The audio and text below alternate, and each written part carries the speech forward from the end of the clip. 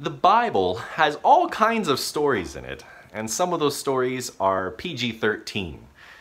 Now, the story that we're going through today in Genesis chapter 38 is one of those stories. It deals with themes of abuse and sexual objectification, but yet has an incredible turning point and point of forgiveness for this family that we've been following the past couple of Sabbaths. I hope that you will find in it something meaningful for you and your story and the story of the people that are close to you.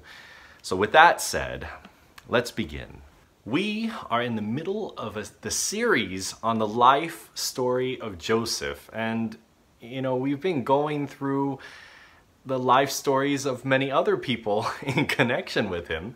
We've talked about his father Jacob. We've talked about his whole life and how his broken relationships and way of handling life fed down into his son's relationships. We've looked at one of his brothers, and we've looked at how he's been how he might have perceived Joseph when they were growing up.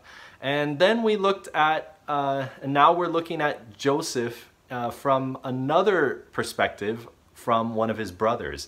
Now, the Bible actually, in chapter 38 of Genesis, it starts talking, it pauses the story of Joseph, and it moves to the story of Judah for an entire chapter. And some Bible commentary authors, they say, well, this was just a piece of information that they didn't know where to put it, so they stuck it here. I disagree with that, and I think as we investigate this story together, you'll find that it's very intentional, that it's actually beautifully placed, and that you might see yourself in some aspect of the story of Judah, and I'm looking forward to exploring it with you. Let's pray. God, thank you for the Bible. Thank you for these incredible stories, and thank you for the lives that are depicted in it, people that have been from all different backgrounds and situations and experiences, and they intersect with you, sometimes by name and sometimes not, and we're excited for this. Please guide our minds and help us to see ourselves in these pages. I ask these things in Jesus' name. Amen. Let's get into it. So we've got this story beginning in Genesis chapter 38. And it begins like this. It came to pass at that time that Judah departed from his brothers and visited a certain Adullamite whose name was Hira. Now, just to stop right there, right at the beginning, it's already so juicy because we see here that Judah, he left his brothers. And you kind of wonder, well, why would Judah leave his brothers? Well, we do get an insight into Judah. He is highlighted in the previous chapter, in chapter 37. In verse 26, it says, "So Judah said to his brothers, 'What profit is there if we kill our brother and conceal his blood? Come and let us sell him to the Ishmaelites, and let not our hand be upon him, for he is our brother and our flesh after all.'" Judah, he's interested in profit.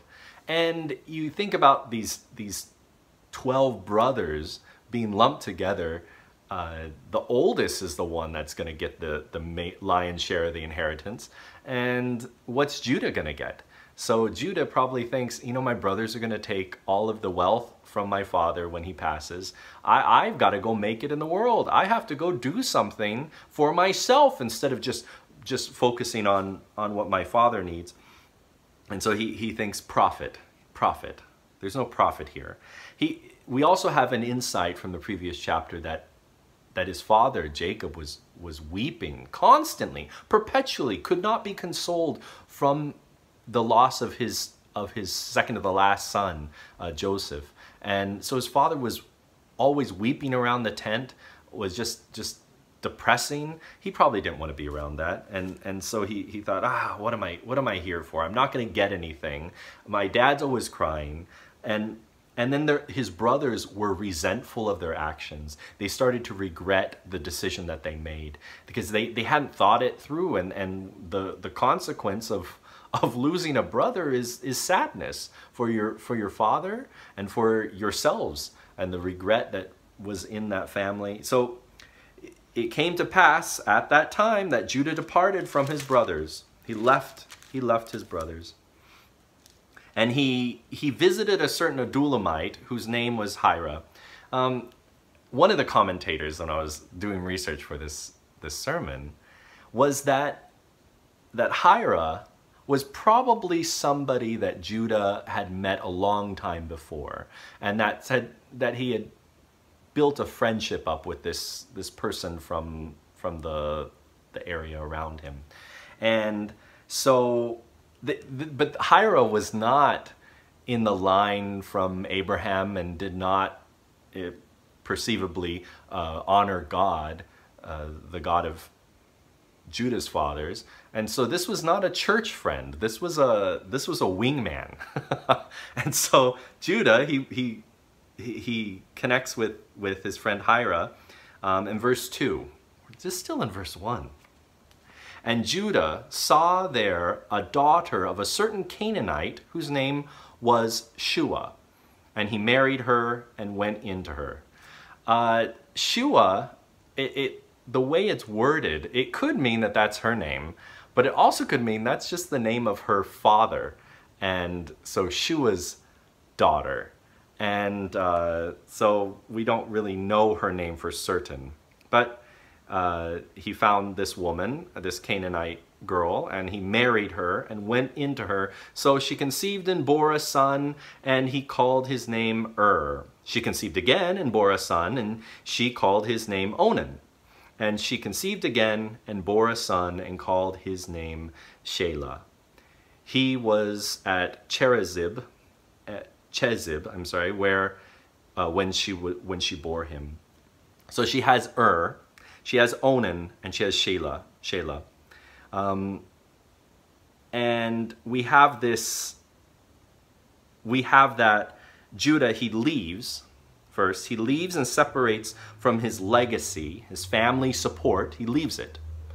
And he befriends Hira, separates from his family's influence. And then he marries Shua's daughter and separates from his family heritage.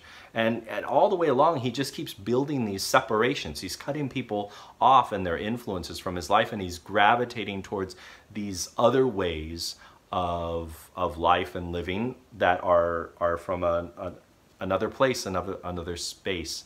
It kind of reminds me a little bit of the prodigal son, that Judah in some way has that same mentality. He wants to go away. There's no profit here. What am I going to gain? And so he just leaves. He leaves. And you know, his father, for different reasons, he also left. He left his father's house. And he went off to make his fortune. So I think there's this repeating story. Different people, different details, same story. Verse 6.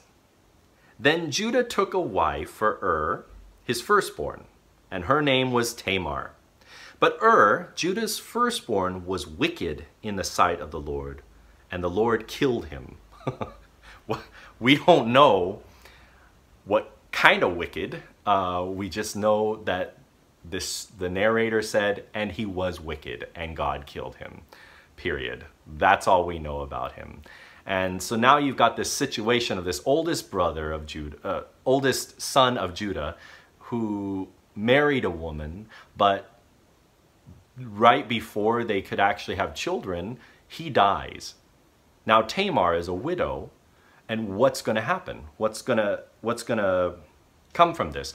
Well, in those days, if there was a widow, she needed to have children so that way they could take care of her when she's older.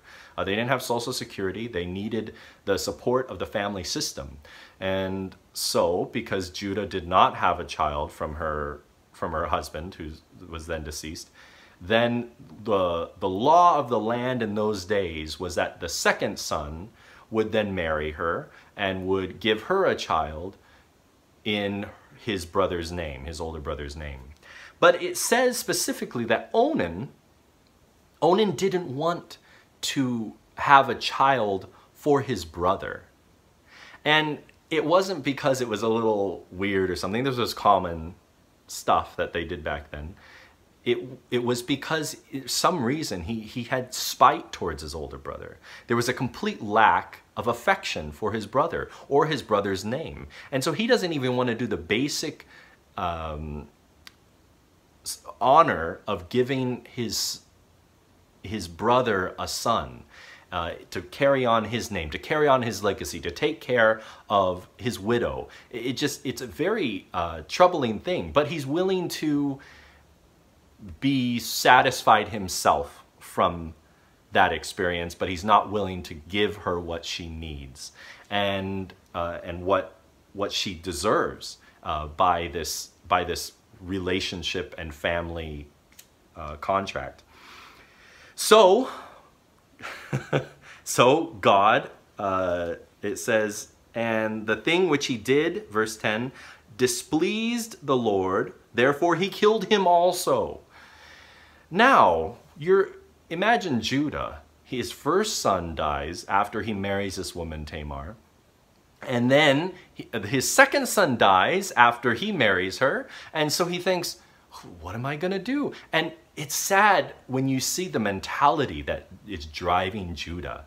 He looks at this situation, and instead of seeing that his sons were evil, that their death was just, that their characters were so corrupt and so destructive that God destroyed them.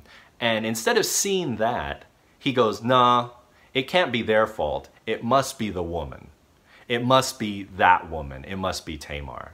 And so he says to her, but instead of saying that exactly, he just kind of keeps it in his head. Verse 11, then Judah said to Tamar, his daughter-in-law, remain a widow in your father's house till my son Shelah is grown. For he said, like in his own mind, lest he also die like his brothers. And Tamar went and dwelt in her father's house. You know, it's interesting that Judah was he had inherited his father's ability to work a situation out to his own benefit, or to the way that he wants it to go. He can't control everything, but he's going to try.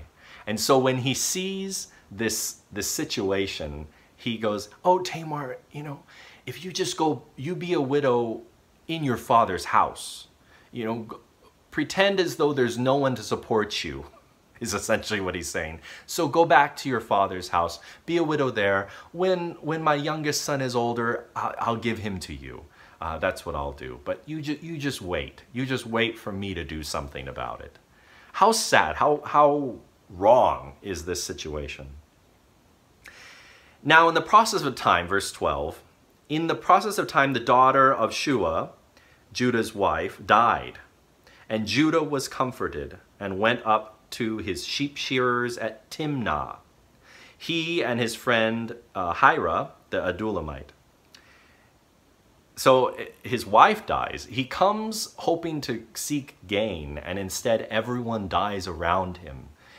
His first son, then his second son, then his wife, and he grieves, he mourns, and he's comforted. And then he goes up to the festivities of sheep shearing, that conceivably that it's his servants that are doing this work up in Timnah, this hill country that's not too far away. So he goes up there for this. Ceremony. Now it says, verse 13, and it was told Tamar, saying, look, your father-in-law is going up to Timnah to shear his sheep. So she took off her quick thinker, took off her widow's garments, covered herself with a veil, and wrapped herself, and sat in an open place which was on the way to Timnah. For she saw that Shelah was grown, and she was not given to him as a wife. When Judah saw her, he thought she was a harlot, because she had covered her face. Whoa.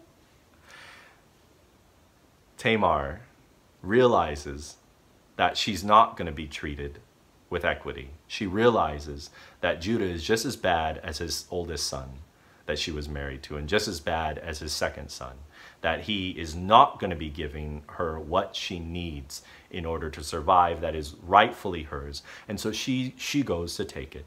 She takes off her widow garments.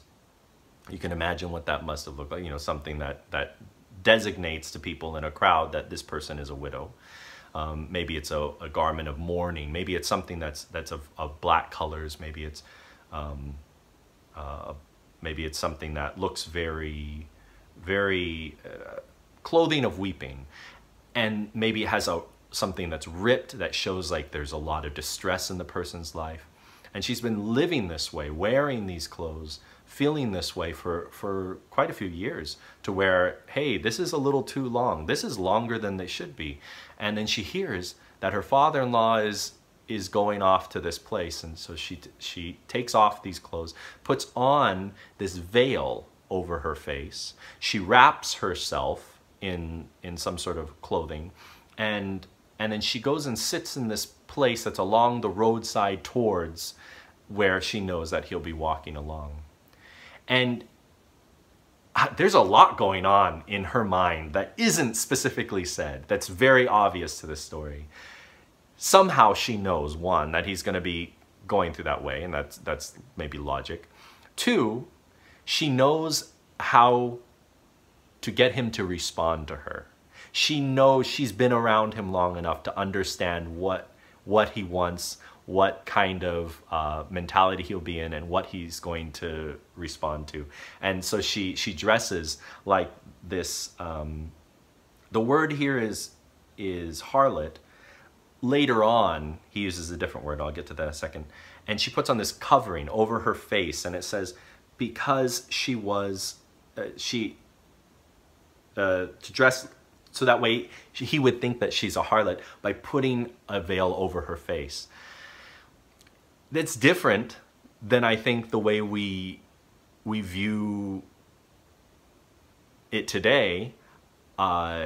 Today, we think that somebody that's revealing, someone that takes off some articles of clothing, they would be considered promiscuous. But this person, in those days, you put a veil over your face because anonymity, the lack of identity is what attracts someone. That being in that kind of relationship, being in that kind of connection with somebody that is a stranger, it's preferable if you don't, your humanity, your uniqueness is not being displayed. Just, that's actually being covered. That you can be then used as an object, easier, better. It says a lot. It says a lot. That little detail says a lot. And I think when we read through it, we go, huh, and we keep going. It's making a profound statement that keeps building this argument for the character of Judah all the way through this story, and I'll get to it in a second. Then he turned to her by the wayside, and said, "Please let me come into you. Let me come." In those days, they said it was kind of like, can we get private? And for he did not know that she was his daughter-in-law. I want to make some observations here. The word that's used for harlot later on in the story that he himself uses and his best BFF uses is a word that's very traditional. It doesn't have the same connection with the English word that we use today. In fact, it had a reference to somebody that worked in a temple, not for the Most High God, but for these little deities that they would serve. And one way they would do this is through using their body and using other people's bodies in some sort of thing that they called worship. And so this connection was something they would sell, and so that this temple prostitute, but instead of using that word, they were using this word that is very similar to the word wife, and that this concept of wife isn't even like a rent to own, so to speak, thing. It's atrocious, but it was commonplace that these people, these women and these men, were referred to with this term of wife, not saying in any sort of relationship. It was just like for the moment. And it was a very sad, pathetic way of demeaning somebody into an object. I'm overwhelmed with these details here, and this fact that Judah would use that word later on, along with his best friend, for this woman, this anonymous woman, and the fact that his own wife's name is not mentioned, just the daughter of Shua, and that for Judah, it just seems like constantly throughout his life, throughout all the choices that he makes, everything, including what is supposed to be love, is a transaction. Everything for Judah is a transaction. That's just what it is. Life is a transaction, one big transaction. And I see when I look at his life and his father's life that there is this history of this, well, what are you going to give me? Or I'm going to give you this much just so I can get this much. And that's the way he lives his life. That's the way he interacts with everybody in his life, including his own wife. Including even, when you look into it, his friend, his best friend. So it continues. So she said, "What will you give me?" And verse 17, and he said, "I will send you a young goat from the flock." And so she said, "Will you give me a pledge till you send it?" You know, she knows what she's doing. And verse 18, then he says, "Well, what pledge shall I give you?" And so she says, "Your signet and cord and your staff that is in your hand." This little banter, and all of a sudden she knows exactly what she wants. And she says, your signet, which is your seal, the thing that you mark your transactions with, the thing that has your name engraved on it, the thing that will be pressed into this wax or into this clay to designate that you have approved this decision or something. And the cord is the thing that would hang it around your neck and to keep it close to you, because that thing's precious. That thing is like a credit card, but with your name, with your reputation attached. And then your staff is the thing that you lean on, the thing that you do work by. It's a thing that holds you up. It's a thing that helps you go forward in life. And so she says, I want your reputation and I want your support. Which is what, she's a daughter-in-law. Isn't that what she deserves? Isn't that what he should have been giving her all the way along? So she asked for these things. So she said, your signet ring, your signet and cord and your staff that is in your hand. Then he gave them to her and went to her, and she conceived by him. So she arose and went away and laid aside her veil and put on the garments of her widowhood. Verse 20, and Judah sent the young goat by the hand of his friend the Adullamite to receive his pledge from the woman's hand, but he did not find her. Then he asked the men of that place, saying, where is the harlot, the wife, the temporary wife, who was openly by the roadside? And they said, there was no harlot in this place. So he returned to Judah and said, I can't find her. Also, the men of the place said that there wasn't anyone like that in this place. Verse 23, then Judah said, let her take them for herself, lest we be shamed. I don't know why he said we, because Hira has nothing to blame there. For I sent this young goat, and you have not found her. What is so sad here, it's just a tragic story, that Judah is worried about his own shame, his own embarrassment.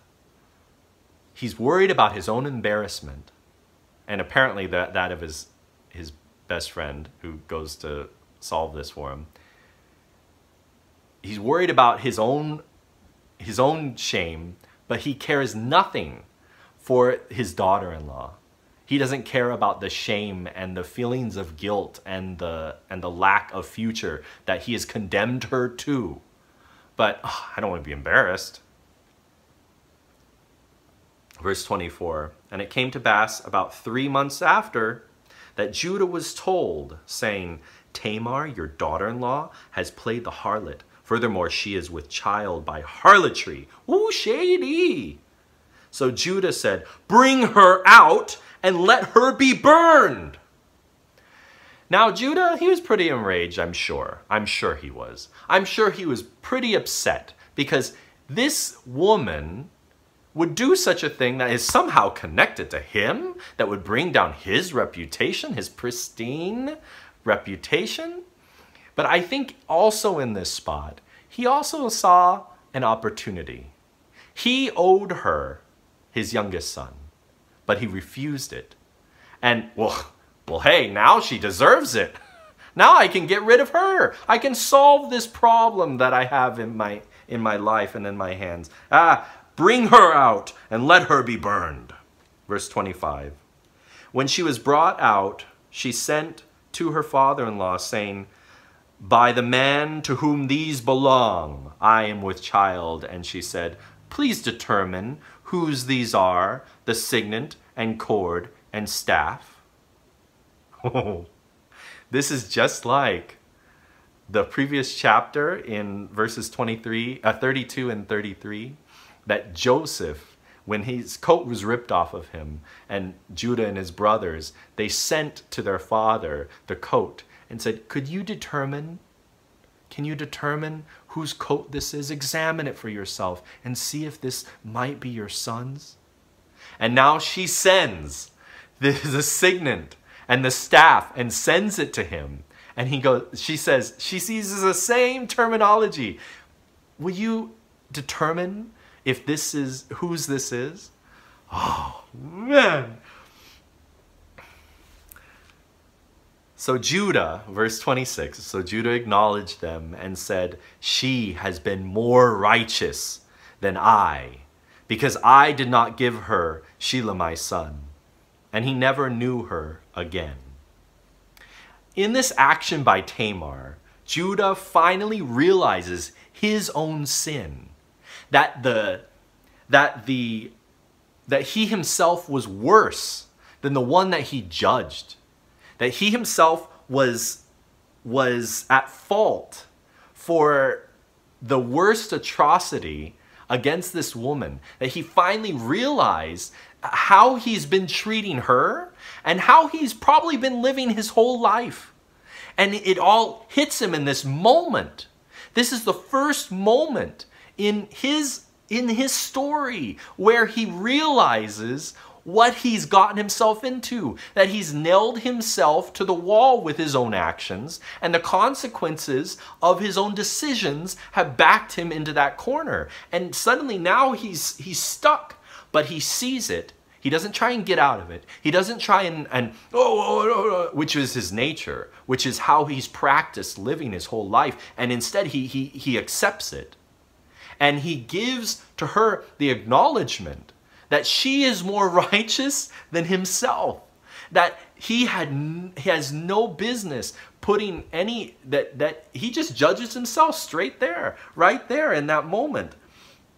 And the question remains, how can How did this brother, who had conceived of such a plan as to sell his own brother, his own blood, to sell his own blood to some slave drivers, that how could this one that had such a warped, selfish, manipulating mind end up becoming the brother that would approach Joseph, like he will later on in the story, no spoilers, and be the one that is actually in the line of King David, and also of the promised one that has been promised from the beginning of this book all the way. And how could this man be there?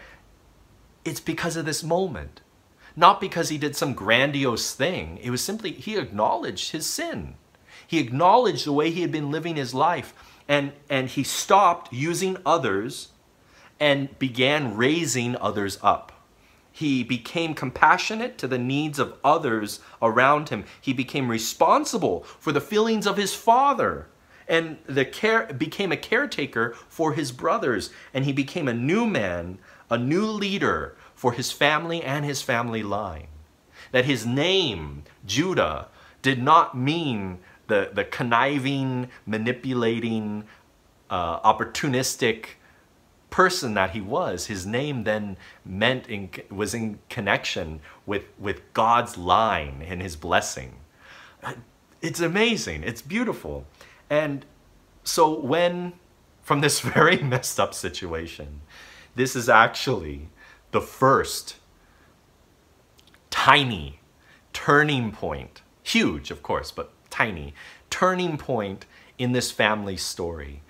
All the way down has been this perpetual, undeniable, unstoppable crash.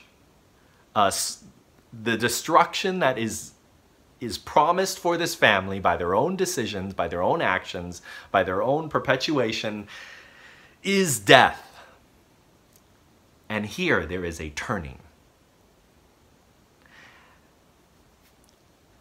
His sons, Tamar was with twins. She had twins. And her second, it's kind of interesting what happened. The midwife, when she's there to deliver the children, the child, a hand comes out first. And so she goes, oh, this one was born first. And she takes a scarlet thread, she was all prepared, and she wraps it around his little arm, ties it, but then his arm comes back in, and then another baby comes out without. And then the one that stuck his hand out came out second. And they were named separately, but the second one, well, the one that was technically came out first, completely, named him Perez. And it said, this breach be upon you, is the New King James, but it's kind of like saying, you really know how to push your way to the front. And doesn't that encapsulate Judah and Tamar and this whole family line? They just try and push themselves to the front. Sarah, Rebecca, and all the way back. And Rachel and Leah and all the way back. Like they push themselves to the front. And so this child is in that line, but this son, he also continues on this family legacy. And I think it's interesting that, and theologians point this out, that the second one is usually the one that God favors and blesses. And God really likes the underdog. So if you're the oldest like me, God loves you too, but there's this narrative construct that just keeps pointing out. And then, so where is this is beautiful what God is doing in this family story, and we're just in the middle of it.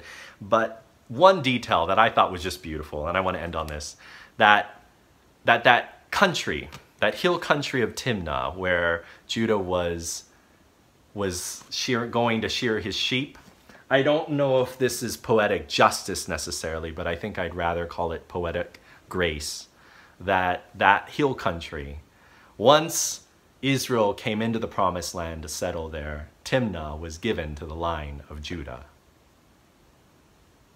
Let's pray. Father, thank you for what you're doing in our stories, way back then and today. We will trust you, we'll follow you, and we will turn. Show us where we're at. Show us what we need to repent from and the way that we treat the people around us. May we turn because you will forgive, and we'll trust you in that. I ask these things in Jesus' name. On behalf of our incredible church, amen. Amen.